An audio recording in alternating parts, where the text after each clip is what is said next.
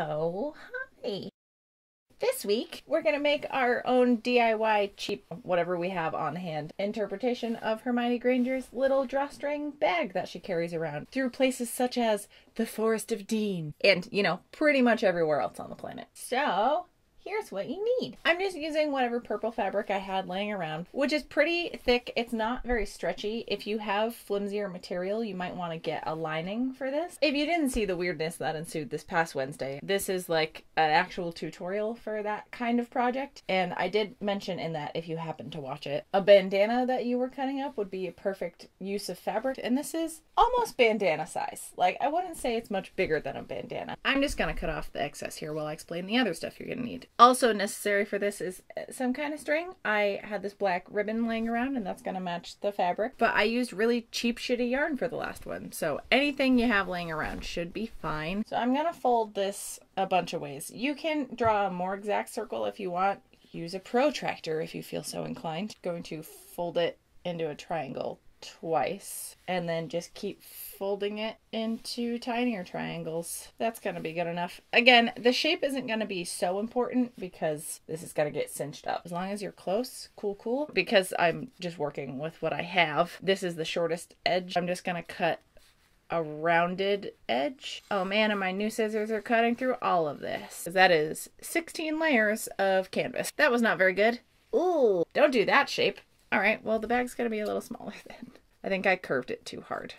So don't curve it as much as I just did. Yeah, that's better. So as you unfold it, it should just keep a rounded edge. And hey, look at that. We have a circle. Magic. All right, I didn't list like any other shit you need.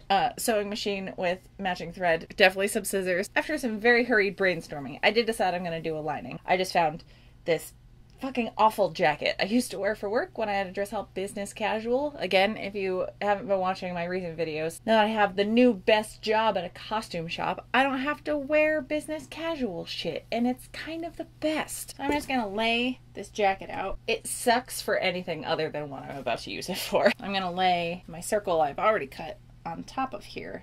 Oh, you can't even see what I'm doing. I'm basically using this as my pattern to cut out the lining piece. I'm not worrying about seams or anything like that. Can you even call it a jacket? Yesterday was April 25th, so it's good for that weather. Fuck you, jacket. All right, so I'm gonna lay this right side up and lay this right side down. Actually, because the lining is bigger, I should do it that way. Also, I did not lay that right side up. I'm gonna put like 1 or 2 pins in here. Now I'm just gonna sew around the edge, just a regular straight stitch, maybe like a 1/4 inch in. Yeah.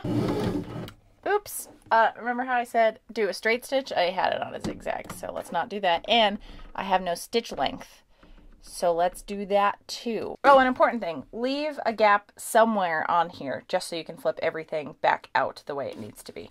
I like how this is feeling more now that I have this second fabric in here. It's just gonna look nicer. And we didn't have to hem a fucking curved edge, because that's the worst. Do a row of top stitching everywhere but this opening. Normally, when you flip something out like this, you would sew this shut and then go about your business. Because we're putting a casing in, I want to leave a gap here. Yeah! And now I don't need to iron this because that kind of pressed everything down nice and flat on the edge. Beautiful! This is going exactly to plan! So I'm going to do another row of stitching, and that's going to make the casing. I'm not going to make it as wide as this ribbon. I don't care if this gets rolled up inside because it's all going to get cinched up real tight. But if you have something that's wide and flat and you want to keep it the same width, you go right ahead and do it further in. I just want to keep the bag as big as I can. So for this, I am going to stitch all the way around, but about 1/2 inch in or something. Yeah, let's go 1/2 inch. But again, it's going to depend on what you're using and how big your circle is. Oh, I'm so excited. This is coming together. Now you can either take a safety pin, or if you have one of these things like I have. Oh, is this going to be big enough to fit this in the channel? Ah, fuck. You dummy. Safety pin it is, I guess. This is my plan all along, to show you the fancy shit doesn't always work. Oh, these are tiny safety pins. It's still gonna work, but I do wish I had a bigger one that would make this go faster. So I'm just pinning this through. So you're just gonna pull the safety pin. You can kind of feel it as you're going through. And that's gonna drag the ribbon. All right, so I see my safety pin on the other end. 10 days later, it is already starting to cinch itself just from me pulling it and not straightening it out the whole time. But you see, does it make sense now what I was going for? All right, now I'm just gonna pull as much ribbon as I want through here and take this safety pin out. I'm gonna put a knot in this. We're so close to being done. Oh my God, which is good because I have to go to work soon. All right, so I got my 2 ends out of here. Now I'm going to leave the littlest space for the ribbon over here where I ended the top stitching, and then, you know, fold the edges in and top stitch like you would if you were closing up a regular gap that you left to turn something out. Again, when I get to this edge, I'm going to leave the littlest gap just so this can still move. Do not stitch the ribbon. It's very important. I'm telling you and myself as I go to sew this close. All right, that was the last step other than trimming up these threads. Oh my goodness. Oh my goodness. Probably easier to show you on this side of the fabric now that it's done. I just left open a couple stitches where the ribbon is coming out. So now you can cinch your bag. Now you have a cute little drawstring bag. And it's okay if it looks smaller than you intended, because that was kind of the whole point of Hermione hiding all the stuff in there. No one would suspect that there's a fucking tent inside of her purse. I think maybe I'm actually going to send this to my mail time perk buds that donate to my Patreon, because they're the bestest. And I like how this came out, and maybe you'll like this, Amanda. I know casings can get confusing and everything, so hopefully the past 2 videos have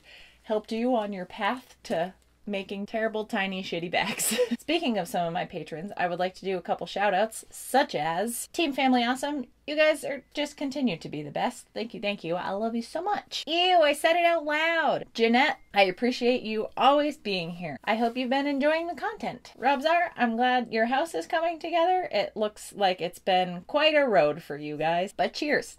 Amber, always thank you for putting out such cool stuff like your zine and just your general tweets make me very happy. Sarah, aka Mara Jade, also thanks to you for making dope stuff all the time. Anyone that doesn't know, I'm gonna link to her Patreon because she does really cool stuff. If you would like to check out my Patreon, I'll put a link to that up here somewhere, and then you can sign up for mail perks and you can have me send you stuff in the mail. Is great. If you would like to see whatever weirdness happens next weekend, you can go ahead and subscribe up